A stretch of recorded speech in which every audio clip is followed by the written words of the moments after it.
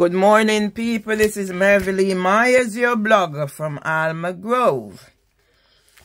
Russell Grant Copyright Daily Express, Taurus. An arrangement that fell right at the start doesn't feel the same. Everything seems to be crumbling around you. When things go wrong, accept it is not meant for you and that there is something better coming. I'm going to read something else because these are the things that inspires me.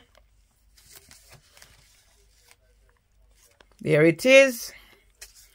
Believe you can and you're halfway there. Theodore Roosevelt, 1858, 1919.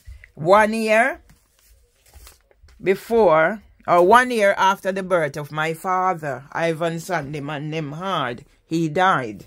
Now I've just been inspired because I'm continuing my fight for justice.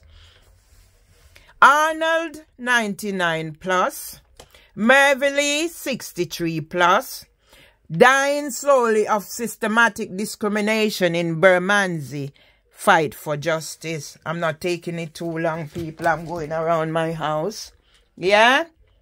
I'm going around my house because my home has become a trap.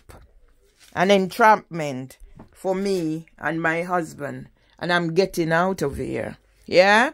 I'm getting out of here. And I'm getting out of here alive. Alive. I'm getting out of here alive. The judiciary of England and Wales, the criminal justice system, the Crown Prosecution Service, and those involved in this systematic discrimination of Mervily Myers will be named. Housing for Women, Barclays, all those involved, police, financial ombudsman. You're already listed.